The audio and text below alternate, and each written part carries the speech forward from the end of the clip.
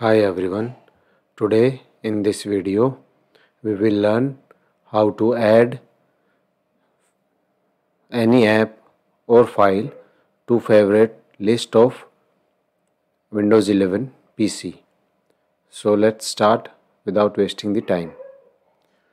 To check the favorite tab in our Windows 11 PC, we need to press Windows plus E to open the Windows File Explorer folder. In File Explorer folder,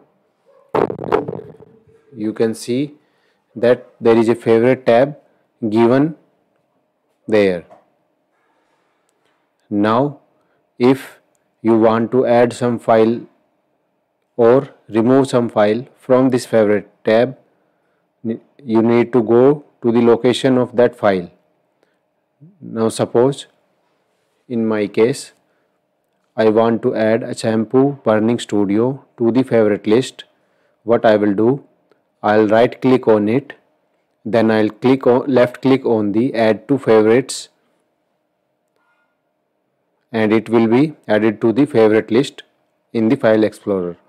To check that, I'll go to the file explorer home tab. In home tab you can see that it has been added successfully. Now if you don't want it in the favorite tab, you can remove it also.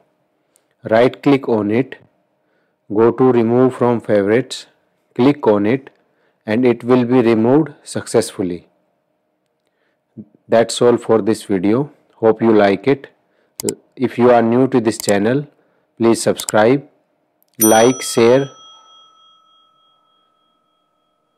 and subscribe. Press the bell icon to get the latest notification.